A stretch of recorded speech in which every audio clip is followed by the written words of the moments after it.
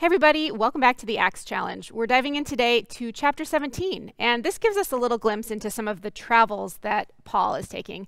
It also allows us to say some fun city names like Apollonia and Thessalonica and Berea. And today we find ourselves looking ahead to verse 16, where Paul is headed to Athens. Now, there's a few things you should know about the city of Athens. First of all, Athens was the largest city, the oldest city in the world at this time. It is the oldest city that we know of, and it's in the country that we know today as Greece. Athens was a place where people of all types of intellectual levels would gather in Athens. They came, they taught, they learned, they kind of came into their own in the city of Athens. And when you think about names like Plato or Aristotle or Socrates, you will often think about Athens. So another thing to remember here as we look at Acts chapter 17 is that Paul was in a foreign land. He's not Greek. He is a Jewish leader who actually didn't know Jesus when Jesus was teaching, but he knew many of the disciples. He's since formed a community with these followers of Jesus who were preaching and teaching about Jesus as much as they could. Now, there wasn't a Bible like we have today that Paul could simply show up in Greece and hand over to these people who he was telling about Jesus. So he had to rely on teaching, on sitting with people, on forming relationships. And at this point, we come to this chapter, this verse in Acts, where we can kind of observe as Paul is having one of these conversations. So while Paul was waiting in Athens, he was deeply distressed that the city was full of idols. So he argued in the synagogue with Jews and the devout persons, and also in the marketplace every day with those who happened there. So we see that Paul is going to where the people are, not only in religious places like synagogues, as he points out, but in common places like marketplaces.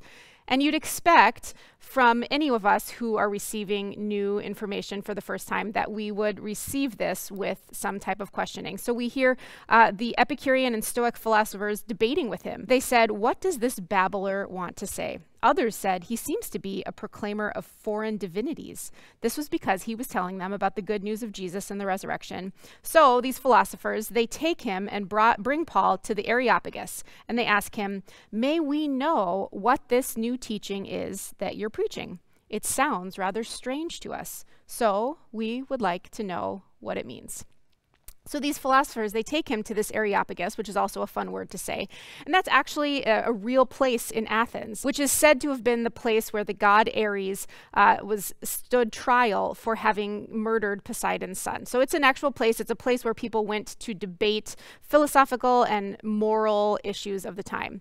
So they ask Paul these questions. They're curious. They want to know more information.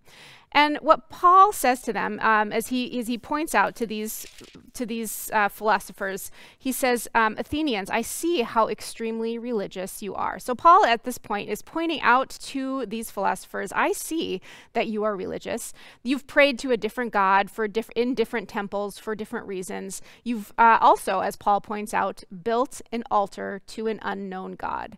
This is something that they probably did to just cover all of their bases, an altar that they built to an unknown God.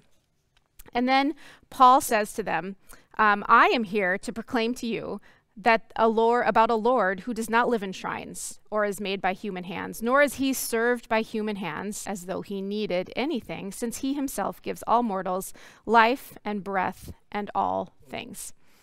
So not only can you see that this God, when you can see who this God is when you look around all of creation, Paul is telling them, but in fact, God also raised Jesus from the dead in order to show us how God reigns over all of the earth. And again, this is brand new information to these people, to these philosophers, to these Greeks who Paul is talking to. And in a lot of ways, it's unbelievable for them to be hearing these things. When someone dies, they're dead, they would have thought. But a resurrection, that is something completely unheard of, something they're not sure about. But Paul even quotes in this point a Greek poet in order to say, listen, I know your people enough to know how to talk to you. It's as if he's demonstrating that he's not totally detached from their reality. It's like he realized that in order to reach new people, he needed to be relatable. He needed to speak their language and not simply say, hey, I know something that you don't know. I'm right and you're wrong. Change your ways or else. That's not the way Paul approached this. So what can we take from this story as we think about being the church today? Well, first, I want to come back to the people that Paul is telling his story to, those who had never heard it before. And even as Paul is telling this story of the resurrection, and he says that God can do all of these things through Jesus so that people would search for God. In another translation of the Bible, you might read, so that they may reach out and look for God, although God is never far away. There's a sense that this movement within some sort of seeking way is healthy and good. So first, a question for you to think about. Where are you reaching out and seeking for God, searching to know more? And second, a question relating to those who are maybe skeptics, who are doubtful about Christianity, maybe people who've been hurt by the church and have stepped away but are open to learning more. How could the church honor their curiosity rather than point a judging finger at it? Thanks so much. We can't wait to see you tomorrow for Acts chapter 18.